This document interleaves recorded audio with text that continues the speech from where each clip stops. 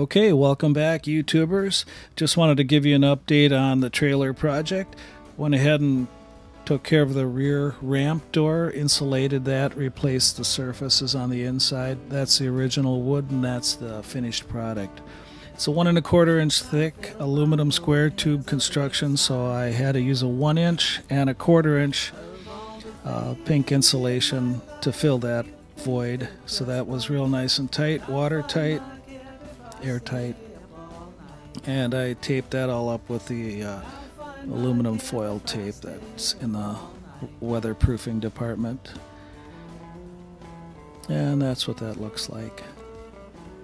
I did replace the plywood that came on that with a little heavier material, and I made a longer little flip ramp at the bottom because I will be driving a motorcycle on.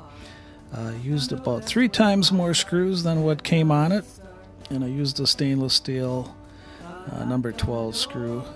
I did mark and measure and pre-drill, countersink all the screw holes, and I do that on everything basically. That's what it looks like with the new plywood on it. The door's a little heavier, so I actually had to adjust that garage door spring. And all the wood was primed with a mildew-resistant primer.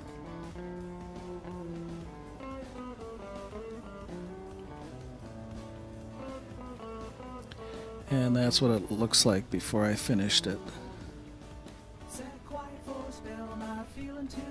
The finished I carpeted on the inside. It's an interior wall for the most part. I don't drive four-wheelers or muddy things on it, so in this case the carpet's a pretty good value. Very inexpensive, easy to apply and replace.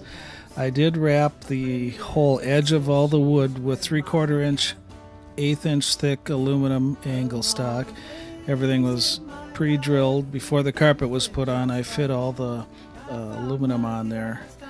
Then I installed the aluminum after the carpet was on with the use of an ice pick.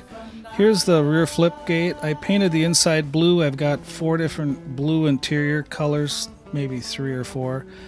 Anyway, that aluminum strip on the edge is the part that contacts the ground. If you can cut a 45-degree angle pretty decent, that's pretty easy to wrap these boards with aluminum.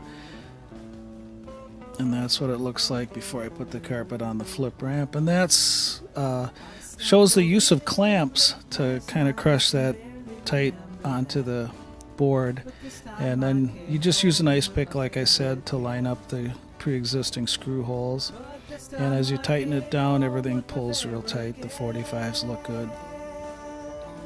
I don't overly staple all that carpet on there, nor do I glue it. It's just, it stays in place real well. And that's what that looks like with everything carpeted and wrapped.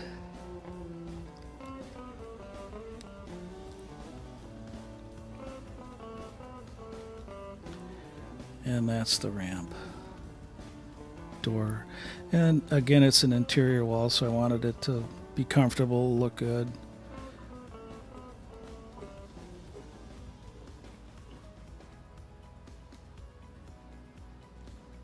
And that's the finished interior. And that ramp will have some artwork or pictures on it. I'm not sure, but I'll put something on there to matches the rest of it.